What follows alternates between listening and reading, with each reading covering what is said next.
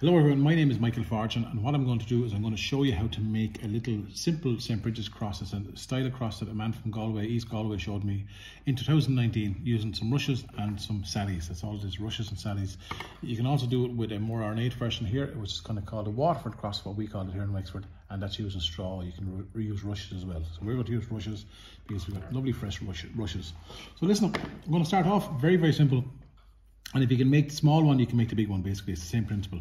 So 2 lengths of sallies, a little bit cut out here and a bit cut out here, so it fits in place like that. So you make your cross.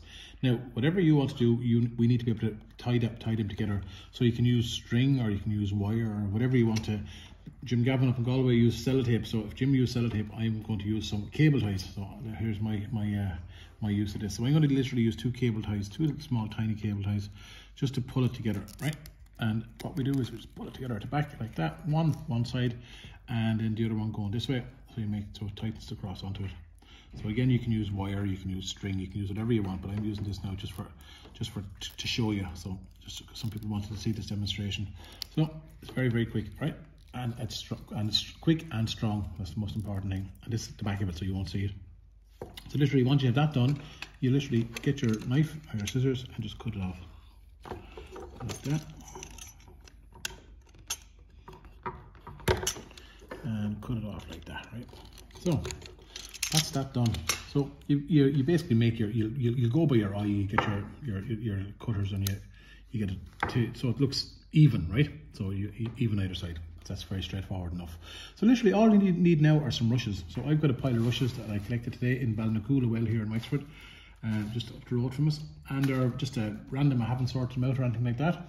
So let's start off. So basically what you need to do is a process of wrapping. So basically you wrap the rushes around the sally, right? So what we're going to do is I'm going to tuck it in the back and I'm going to start to wrap. So I'm going to go wrap from 12 o'clock down to 3 o'clock, and you wrap it around it like that. Literally wrap it around it, and this is the hardest part. You just have to keep on wrapping. So you go around and you wrap, you go around and you wrap.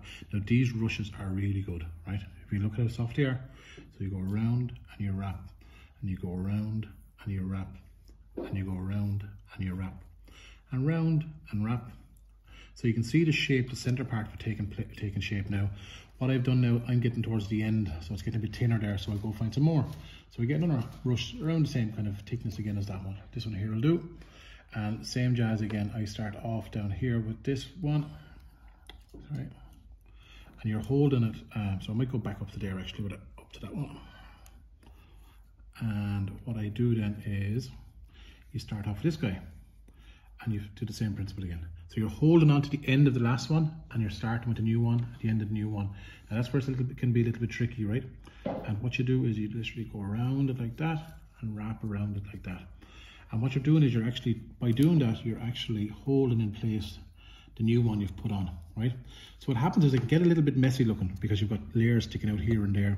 So you can just keep at it until it doesn't get in your way too much. But when it starts to get in your way a little bit like this, you can get your knife and just make little cuts here like that, right? You just cut that bit off there like that. If you can see, get your knife, cut a bit off like that. Remember not to cut the main structural part of the center of it, right? Cut another one off there. Say again, he's sticking up a little bit too much there, and one there as well, right? I'll get rid of that. Get rid of that guy as well, right? See him here now. We get rid of him. And so he's sticking up like that.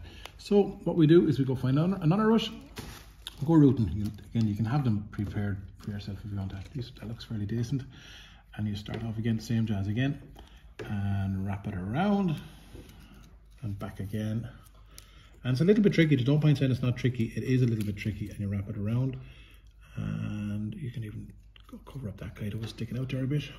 So here like that, wrap it around and back there like that, and wrap it around. Now these rushes are really good. They're actually able to hold their own very well, right? So you can see the center of it taking shape there.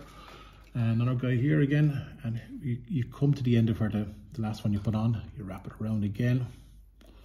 I know that there's other cultures of this as well. I know that the Mexicans have a kind of a cross like this, a kind of an eye or a diamond like this as well. And wrap it around again. And back again, and back up here again.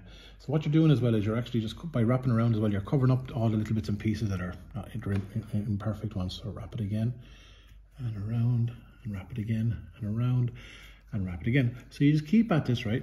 And you have to kind of make decisions as you're going along. So here's a decision I'm going to have to make now as I'm going along.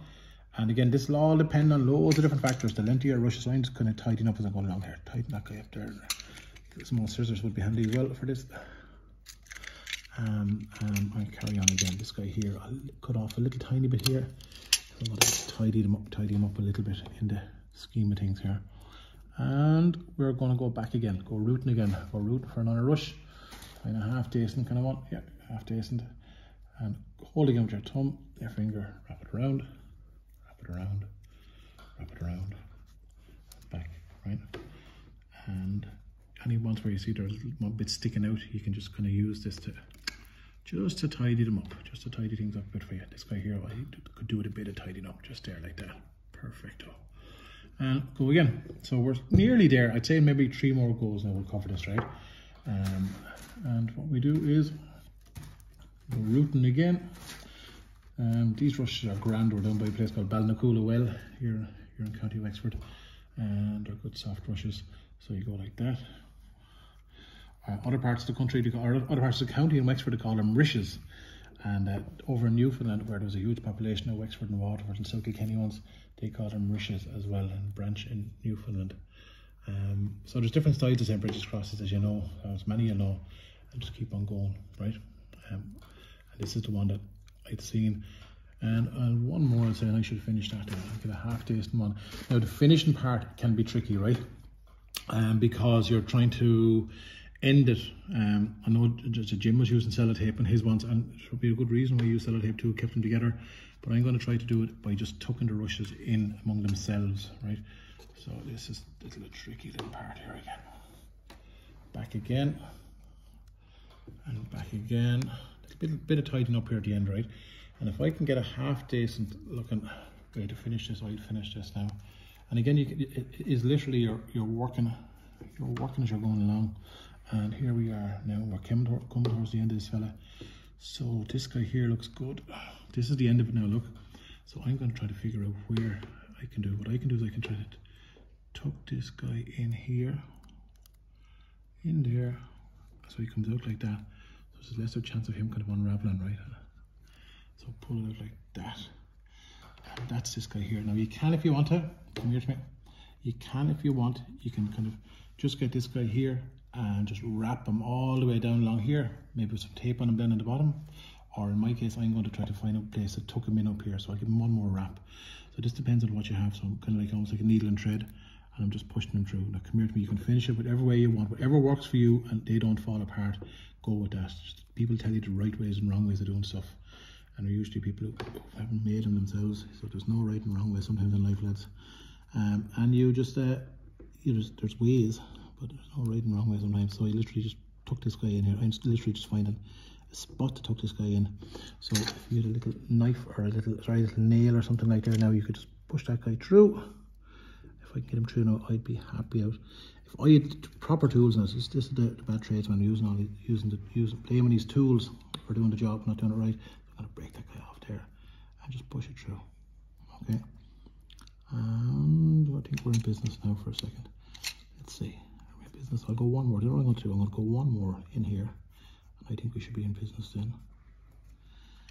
Should be just tight, yeah, and then just get them in there. Just get that in there somewhere. That's the most important thing. Just get it up and tidy and back on itself. Here we go. We're in business, right? Now, what we do is the most important thing is it doesn't unravel on you. That's the most important thing here, right? So literally, what we do then is we go around and we just cut off the little bits that we don't want. So again, you cut off the little tiny bits you don't want. You're careful now doing this, and not to upset the main structure of it as well. Now these are delicate. There's no point saying they're not delicate. They are, and they dry out very, very quickly in modern homes because our homes are so warm these days. They dry out. Now this guy here could just do a little bit of tidying up here to be fair. So we'll come back to him in a second. And this guy here as well is the same. If you see little bits like that are sticking out and they're going to cause bother, you can actually just tuck them in. Just find a place and tuck them in. As I said, a little nail or a little something small, just to open up the rush, just to prise open the rush, and then just are the ones that are ravelled on. So this guy here now, I don't like the look of him, and I don't like the look of him. So what I'm going to do is I'm going to try to find a way to tuck these guys in here. So again, as I said, Jim had sellotape, but I'm not going to use sellotape. I'm not going to be defeated by having to use sellotape. But there's nothing wrong with it either.